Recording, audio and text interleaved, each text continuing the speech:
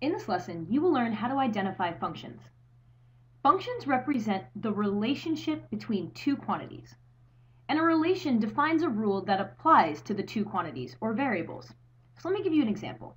If I said something like y is 2 times x, now here we have two variables or two quantities, right? We have y and we have x, and what I said was that y equals 2 times x, and I'll just represent that with parentheses here. This is a function, and the way that we know we can use this as a function is we can pick different input values or x values and generate the output value by using the rule.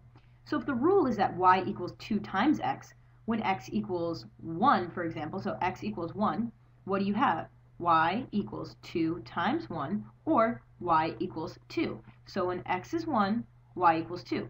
You can say what happens when x equals 2. Well, when x equals 2, right, that's the x value, you would have 2 times 2, which equals 4. So y would equal 4. When x equals 3, y equals 6. Now there's something else to notice about a function. You can have an equation that doesn't represent a function. So you have to be concerned with that. You have to know how to check it. So something you need to keep in mind is that for a function, you only have one output for every input. So that means for every x value, every unique x value, there must be a unique y value.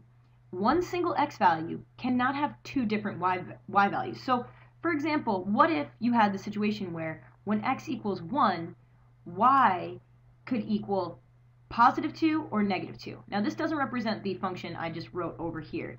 This is just a hypothetical. In this case, this does not represent a function because when x equals 1, there are two different outputs. So remember, a function must have a unique output for every input. Now that doesn't mean that you can't have two inputs that have the same output. For example, if you had a function where when x equals 3, y equals 4, and then when x equals negative 1, y also equals 4. The output values can repeat. This is actually still a function. It really only has to do with the x value. The x value can't pair to two different y values. Now let's practice identifying functions by looking at a list of relationships. We've got two different representations. Here in the first representation you have an input-output table or an x-y table, and here you have a mapping diagram which shows you that when x equals certain values, it'll point to the corresponding output or y value. Let's take a look at the left side first. So when x equals 2, y equals 4. When x equals 6, y equals 8. When x equals 1, y equals 3. And when x equals 2, y equals 2. Something to notice here is that I see the x value 2 listed twice.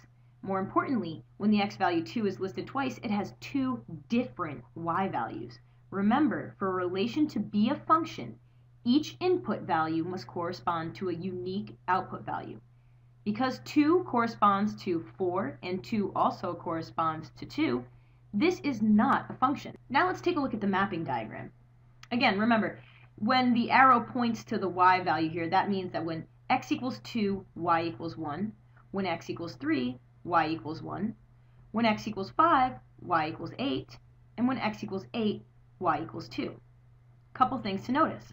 I see that there is no single x value that repeats with a different y value. For example, each x value here in the left-hand column corresponds to a unique output value, which means that this mapping diagram represents a relation that is a function.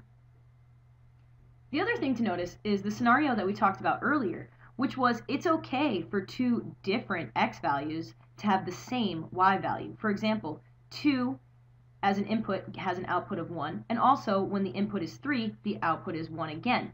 It's okay if the y value repeats, but not the x value. So this relation is a function.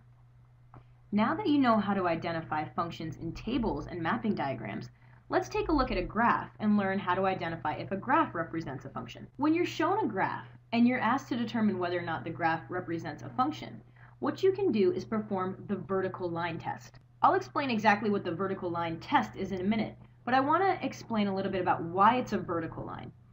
Any vertical line, for example, if I drew a vertical line, it would represent the line x equals 4. Vertical lines are represented by x equals some value.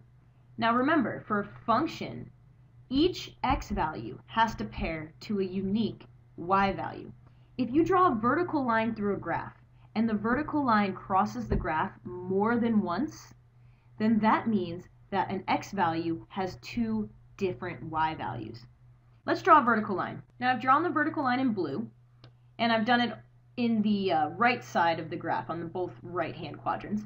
I notice that the vertical line crosses the red line once here, but it never crosses again below that. Now let's see if we can draw another vertical line on the left side and see if we have any issues with the number of intersections we get.